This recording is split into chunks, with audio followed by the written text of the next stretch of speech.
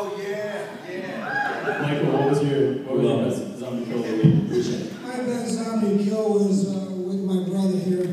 When he's a zombie and you're walking through the crowd, everybody doesn't know what the hell to do. You just put one through his brain and walks him by. That was smooth, yeah, that was sweet. That was a sweet kill.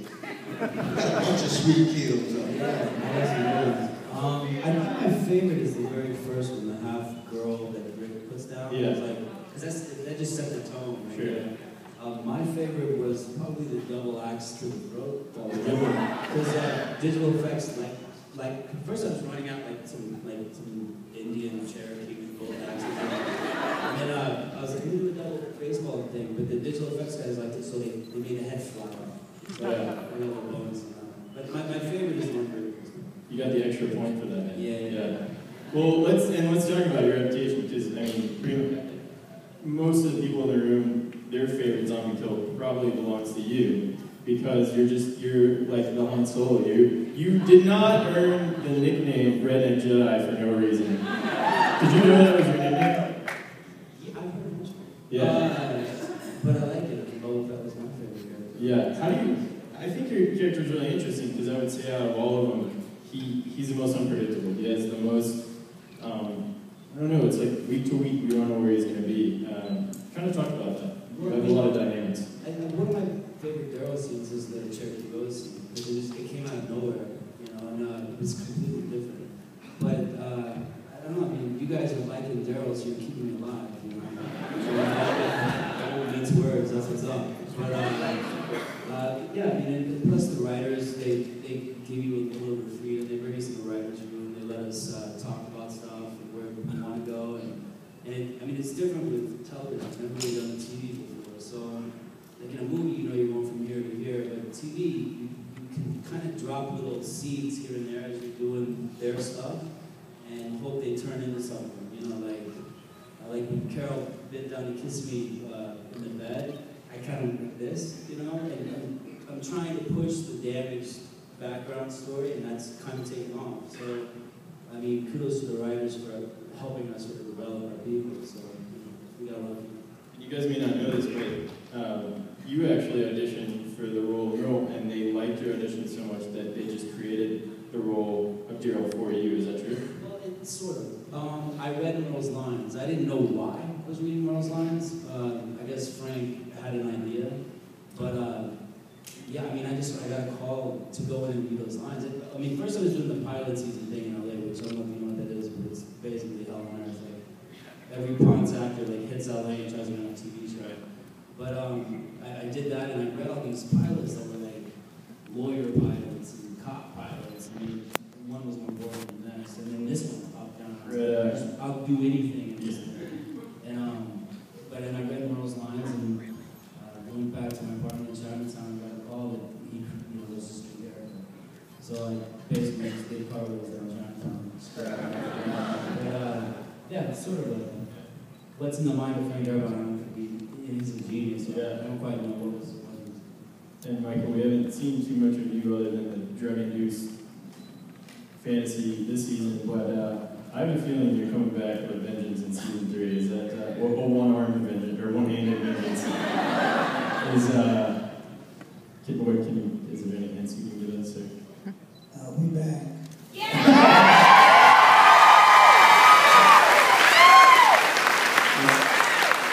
That's all it's good on me, apparently. Perhaps I've changed. Yeah, you said that you had to lose 20 pounds to return to the role. What's up? I didn't have to lose nothing.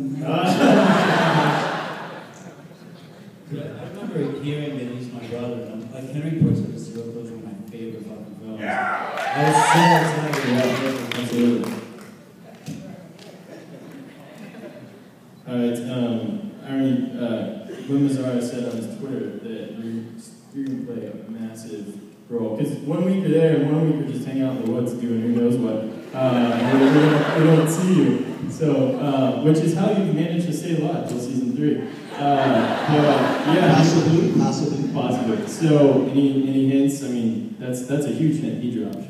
It's going to be huge for T-Dog in season 3. like Norman said, the fans have kept him alive. I think the fans have kept T-Dog alive too because T-Dog speaks. T-Dog lives and speaks. But because of all the love that you've shown T-Dog, like through Twitter, Facebook, it's been like the outpouring of love and support. It's been incredible. Glenn told me that like every day he would get at least 10 comments or questions about T-Dog and why he's not speaking so much, why he's not singing, why he's so people having these drinking games talking about they'll take a drink and T-Dog. So we're going to go on the show. I would say you're definitely the most, out of all the characters, you've had the most pop culture. And have you seen all the memes surrounding your character? I've seen a lot of them. They're hilarious. I don't think I've seen them all. Have you seen the one where they took the pictures of you guys and you're like, man, I'm tired of all these walkers, and he goes, this is super embarrassing, but who are you? That's in your face, and you're like, that's the rest of my that's the page. That's the page right there.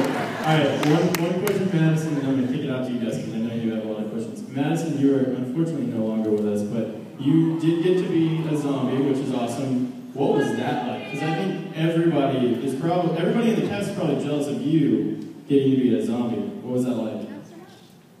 I didn't exactly want to do it at first, and when I got there, I was like, okay, this isn't going to be as bad as I thought it would. And I'm so glad I did it. It was such a good experience, and it made me stronger. And I'm really, really thankful.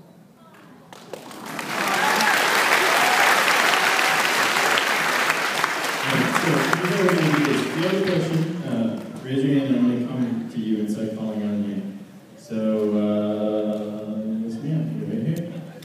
Mine's actually for Norman, for your production company. I know you're going to be extremely busy with The Walking Dead. Have you thought about doing part 2 to the 3 films? Or also, what was the inspiration for the first one, specifically The Rub?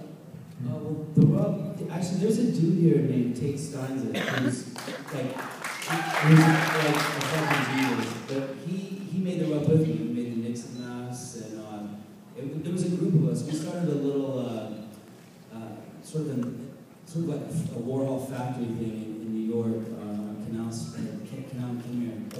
Bowery, and it's called Collective Hardware. There was me, a guy named Stewart, Holly, and Tate, and a bunch of other people. We had a gallery on the first floor. We had some painters up above us, like there's Ronnie Petrone and Eric Voss and Paul Savigny and stuff. And we had an edit base up there. And then he, in the basement, had a huge monster effect put up. And he not only does monsters, he also makes like giant saber-toothed tigers for the Discovery Channel. And so he's kind of a genius. But we all came together and made those films. And it's just a bunch of crazy people who know how to make different new ingredients in films, and we all just threw it together. But that was the first one, The Rub, which I don't know if you guys have seen The Rub, but it's I played it for my mom during Christmas, and she goes, "You just ruined Christmas."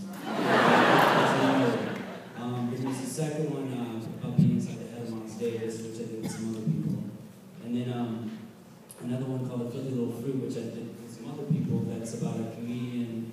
He's a lawyer who thinks he's a comedian when he speaks to fruit. And then he meets himself and has a nervous breakdown, and a nervous breakdown, and his fake self walks off and eats the apple and leaves him alone. They're all just fucking weird. But yeah, so it's on bigbaldhead.com and sell these, and all the proceeds have ever gone to charity. I've never seen a dollar of anything. But in photographs and stuff. But I'd love to make some more. There's another one called I Was a White Slave in Harlem, which was about a tranny in New York, Margot Howard, who was kept as a sex slave by Nicky Barnes, who he would go play American Gangsters, a big heroin dealer. I'm going off on a tangent. But This is that phase where I had a lot of problems. you went through that phase where you're getting all those boring pilot and top ones, and that's when you're doing a training in Harlem. I've always done artwork. That was my plan before all this. So I keep doing it. Well, you've been really, I think Walking Dead is really quick on the map, but who knows? You've done a I've got some really good roles, including this one. This is my favorite role today. But yeah, I've gotten pretty lucky with. I remember Willem Dafoe told me once, he said, all I ever wanted to be was like a really good cult actor. I was like,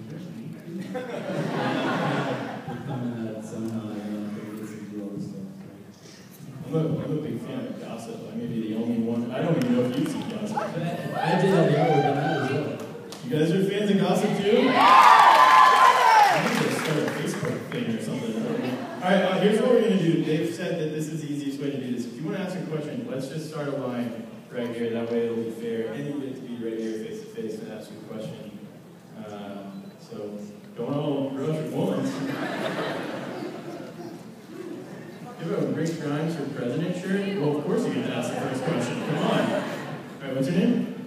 Charlotte. Charlotte? You have the floor. This is not an AA meeting, sir. Hi, this is Lori Norman Ackley. I really thought it was interesting at the end of Beside the Dying Fire how everyone sort of turned last minute on Rick when they found out that he had been keeping this from them. Do you really think that's more of them being upset about that, or are they sort of looking for someone to blame for the huge tragedy they just faced with losing their home and a lot of their friends and all of that? Yeah, I think it's a combination of all of the above. When you're living in a zombie apocalyptic world, there, am I going philosophical here? But there's so many things running through your mind. You know, you're looking to blame people for whatever's going on, but then at the same time, you tend to displace anger and just so many different feelings you're trying to deal with. But although they may be, false emotions, but you do the best you can to cope with that new reality, and your mind just starts racing on you. You think all kinds of things. I want to blame it on Rick. I want to blame even Sophia. I want to blame Sophia. I don't just blame people. You're upset, you're angry, and it's hot, and you gotta fight these zombies. Jeez. Basically, you're flopped. Yeah. You know what I mean? I think girls were understood why Rick didn't say it, and I don't want to hear it. I'm that way. I don't want to go to the doctor because I want you to tell me I'm wrong. So it's we're flopped. Yeah, I think I'm glad you asked that question because I think we've all been, like you said, we've been ready to state your mom's when you said that word. Yeah, your mom. I apologize. My bad. We've all been working on our heads since that episode. We're like, but Lord, you said killing him. Don't tell me now you're mad. What the hell? We're all a little angry. I'm on Rick's side. You guys on Rick's side? You're going to be his right-hand man on Shane's coming. Just a theory. I think that we should.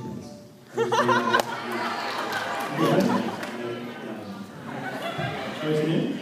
My name is Liz. Actually, Liz about. Is that a Merle Dixon shirt? This is Dixon's actually. Yeah, this is Actually, it is about Rick and Daryl. You see them getting a lot closer, handshaking and everything back together and things. You may be the right hand man, but do you ever think that the group thinks that what Rick is not doing, or what he is or isn't doing is right? Would you stick with Rick, or do you think you would look out for the group as a whole first? Do you think they'll ever come to that kind of how Shane went for it?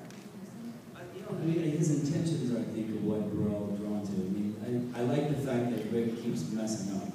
His intentions are good, but if he had all the right answers to everything, it would be boring. So I think we're with him. I don't know. The Dixons, I don't think need a leader. I don't think that's what it's about. I think we're following his intentions and we're trying to keep the group together and alive. And it's not really I know it's a dictatorship and stuff, but is it? So, I don't know. I think we want him to do well. We want all this to do well, but if he fucks up, we get it. It's not our fault. Dictatorship. I think this is an amazing thing about the show. Is everyone's questions are really analytical, and that's what this show is all about. Is keeping your humanity versus just letting it go and changing with the world. And everyone's a flawed hero. It's great questions, guys. You guys are awesome. Yes, sir. What is your name? My name is Michael.